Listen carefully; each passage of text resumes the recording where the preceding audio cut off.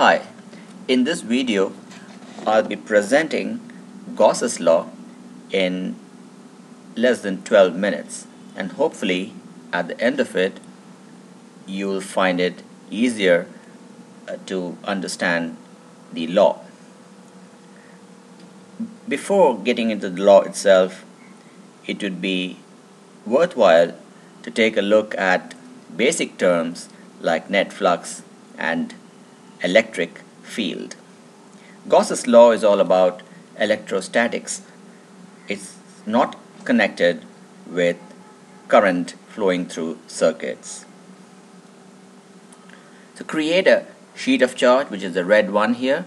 Give it a positive charge. It distributes all over the face, on the front and on the other side, and the flux lines emanate from it. Looking at this image, the flux lines are the yellow colored arrows that you see here. There is a pink dot there where we will later on find the electric field strength. The electric field strength E is something like a pressure. So if you multiply E into the frontal area that's in front of that arrow, you will get the flux. So that's the connection there between flux and E. When you put a closed surface, here it's a kind of green colored block, you have an area at the end which is in blue color. That's the frontal area, and that frontal area is perpendicular to the direction of the flux lines. Let's take a small problem. So the electric field strength is given as 200 newtons per coulomb, is acting from left to right, and we have to find the flux. So the flux is simply the multiplication of E into the area.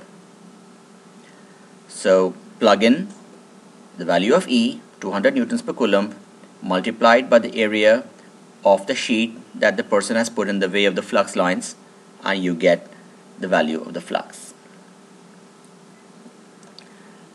So if we were to theoretically find out the field strength at a point P, which is that dot on the screen there, we artificially plug in an imaginary closed surface which is again perpendicular to the field lines and coincidental with that point P. So in this case we have plugged in a cylinder, an imaginary cylinder. So the flux lines come out through the end of that cylinder on the right side. That round face that you see there, they also come out on the other end of the cylinder, the round face that's behind the red sheet. So in this way you have two perpendicular areas through which the flux lines come out. The question is, do the flux lines cut the round part of that cylinder? And the answer is no. The flux lines are parallel to the round cylindrical surface of that cylinder, and there is no flux coming out of those round cylindrical surface. It's only the perpendicular areas which are important. So coming to Gauss's law, you can see the flux is E into dA, and Gauss's law just equates the flux with the charge inside the closed surface. In our example, it could be the charge inside the cylinder or the charge inside the rectangular block that you saw in those images.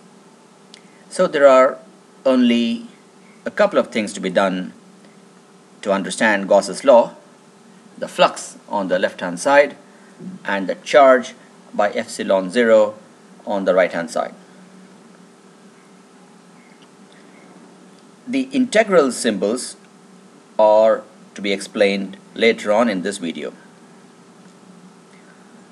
Coming back to that sheet of charge, the area of that cylinder on the right side and on the back side was each dA. You add them and you get 2 dA. So the flux is E into 2 times dA. dA is a small area, infinitesimally small area. So equate that with Q by epsilon 0. In this, a new term has been introduced called sigma, the charge density. So the charge density is charge per unit area. This has been done here just to cancel the effect of dA. So if you put charge density into dA into the equation, the dA cancels on both sides and you get E is equal to sigma by 2 epsilon 0. That's a very neat little equation. However, you see that there is no distance x in this equation. So we use Gauss law for a sheet. We found the flux, we found the charge, and we matched them both.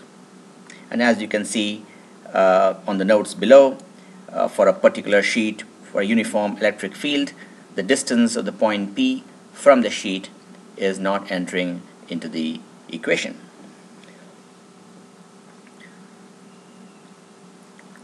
Let's now take a look at whether we need to plug in a cylinder always. Not really. So in the image we have plugged in a rectangular block, and once again you will have a dA on the right side and a dA on the left side, and the derivation will be the same. Let's take a look at a charged sphere. We are moving around the sphere. Take a look at it. The sphere is not rotating, and the first thing to notice is that the lines of flux are coming out radially. All the charge is accumulated on the surface of the sphere, and the arrows emanate from there.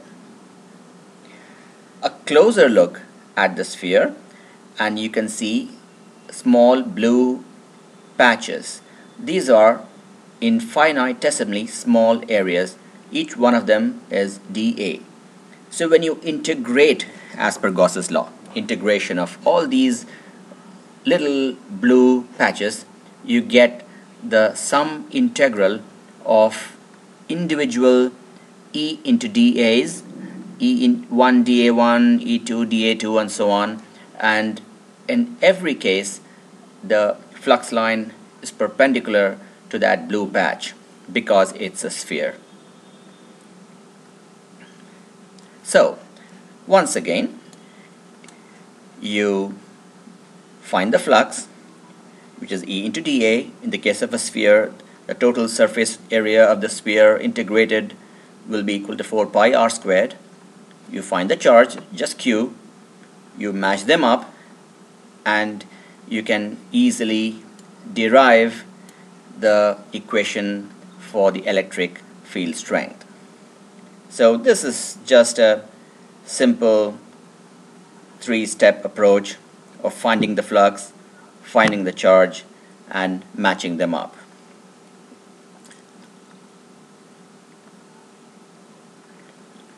We will now look at areas that are not perpendicular. Suppose someone tilts that block in the lines of the flux. You can see that the green colored block is not really perpendicular to the flux lines. The frontal area in this case has to be found. So how do we find that?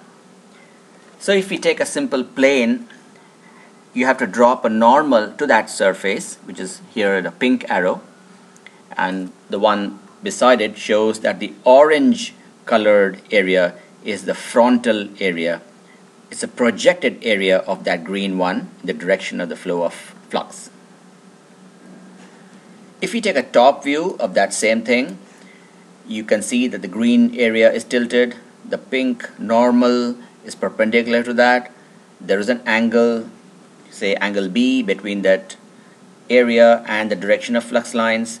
The white arrow is the resolving of that normal along the direction of the flux lines, so that's cos theta. If you would draw a right angle triangle there between the pink arrow, the white arrow, the pink arrow acts as the hypotenuse and the white arrow is the base of that triangle, so therefore that is cos theta. If the pink arrow represents dA, then the white arrow is dA cos B. Could be cos theta or whatever we call that angle. This helps to calculate the flux through any tilted surface, no matter what angle it is. So let's look at a problem to get our numbers better. So there is a problem where E is defined as y into radius. So y and the radius is already given in the problem. It's a sphere. So for a sphere we have to plug in the surface area as 4 pi r squared. All the flux lines are radial. So find the flux, which is E to 4 pi r squared. Find the charge, which is q by epsilon 0. So just plug it into the equation and you get the value of q. So in conclusion, we did something very simple. We found the flux, we found the charge, and we just matched them. So if you follow this route, you will not have a problem in understanding Gauss's law, and you will be able to solve a number of problems. I hope that this video was fairly easy and interesting to understand. Thank you, and have a great day. Bye-bye.